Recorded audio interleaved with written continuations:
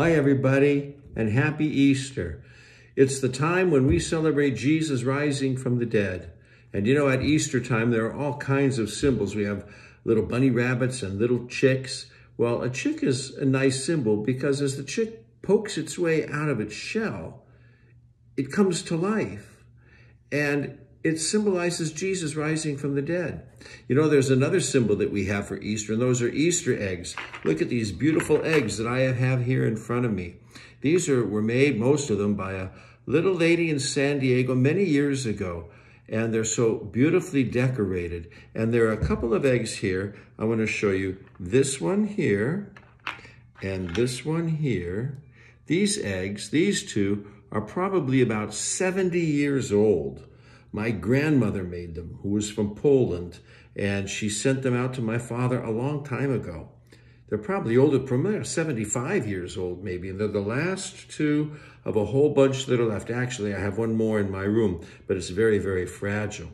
And the Poles and the people of Eastern Europe will decorate eggs so beautifully like this as a symbol of the resurrection of Jesus from the dead. You know, you will probably be decorating or have decorated Easter eggs yourself. I colored some Easter eggs for the rectory just because it's Easter, and that's what we do at Easter time to remember Jesus rising from the dead. And so when you get eggs this Easter, always remember Jesus died for us because he loves us, but he also rose from the dead to bring us everlasting life. And so when you see beautiful eggs like this, they remind you of Jesus rising from the dead. And here's a story of the tradition of the eggs. How did they happen? Simon of Cyrene was walking into Jerusalem, and he got caught in this madhouse going on in the street, and he was pulled out of the crowd to help Jesus carry the cross. But he had a basket of eggs. So he put the eggs down. He carried the cross for Jesus to Calvary. And then when he came back to get the cross, the eggs were all beautifully decorated.